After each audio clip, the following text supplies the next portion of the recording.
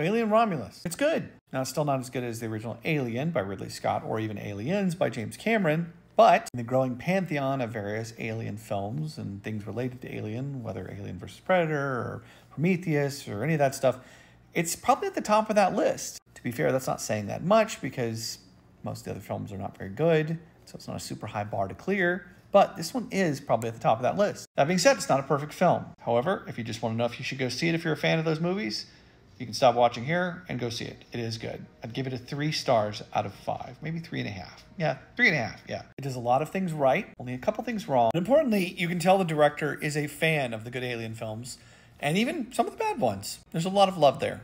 And Fede Alvarez, he's a good director. He did Don't Breathe. That one was an awesome one. He also did one of the better non-Sam Raimi Evil Dead films. Not the most recent one, which I like that one too. There are incredible performances in this, including from David Johnson, who I think is a kind of a relative newcomer and plays Andy in the film. He's really great. I mentioned this in my Aliens review, but in the trailer and in the film, there are nods to exact camera moves and moments in the previous great films. The world building and the vibes, the aesthetic, everything nails the sort of look and feel you'd hope to see from an Alien film as well. The aesthetic of the first film was just basically space trucking. Dirty, messed up old ship equipment, 1970s hardware with a retro-future aesthetic.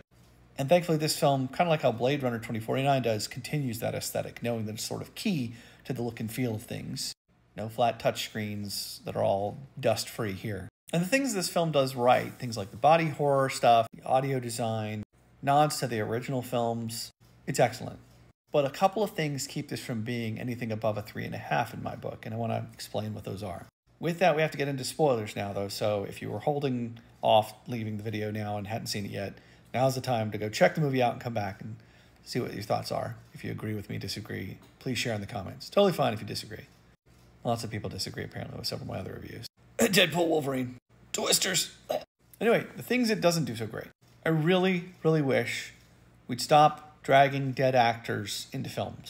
That's right, this film takes Sir Ian Holm, Bilbo himself, and using some sort of weird Uncanny Valley version of CGI of the character looking like his 1970s self, and probably some sort of AI-tuned performance of the voice capture. We get this weird version of him being the antagonist kind of again.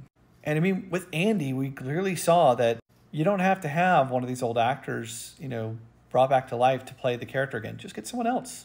Or have it be a different model. We've already seen the Bishop-style model android, the Michael Fassbender, now the very talented David Johnson. If you really want to reach even Winona Ryder, I guess.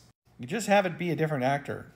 And it was just kind of weird and distracting for a good part of the movie. There were certain parts where it wasn't as bad, like where it was on a computer screen, it was low resolution, or a fixed angle, but any of the in-person or in-android moments were really off-putting. Speaking of off-putting, the other homage this movie seems to clearly pay is to Alien Resurrection, the 90s, very 90s film, where there's an alien-human hybrid.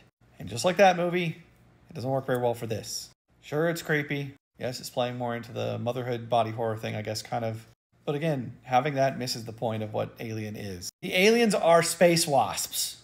Go watch a nature documentary about wasps. They're little flying devils. They do the same thing that the aliens do. They go find little caterpillars and lay their eggs inside of the caterpillar, and the babies eat their way out. They have a queen, they have a nest, it's gross.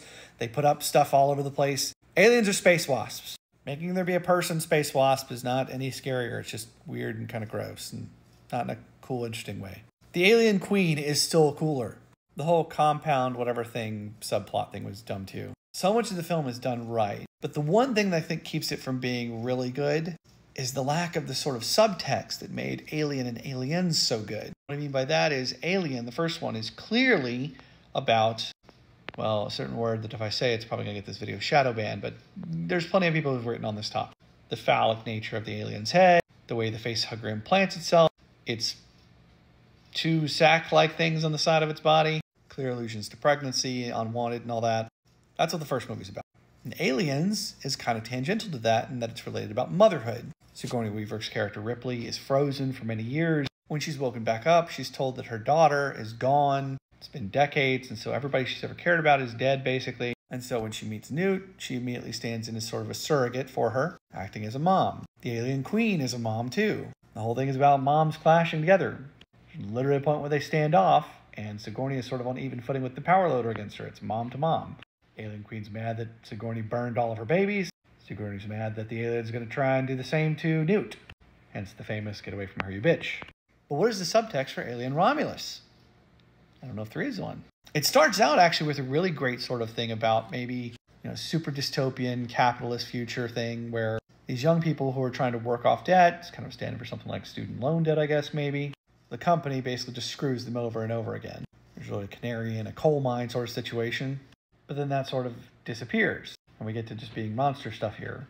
That's the thing that actually makes Alien and Aliens so good. That subtext, the symbolism. Yes, they're an awesome space horror film with monsters, but that's still not the point. The point is to tell this other sort of deeper story and symbolism. It's layers, it's context, secondary meanings, dialogue with innuendo of different types. That's the secret sauce. In any case, the movie is great. It's one you should definitely see, especially if you're a fan of the Alien films, but just know it's still not hitting that high bar that's been set so long ago by Alien and Aliens. Overall, though, good film. Not great, but good. Check it out. 3.5 stars.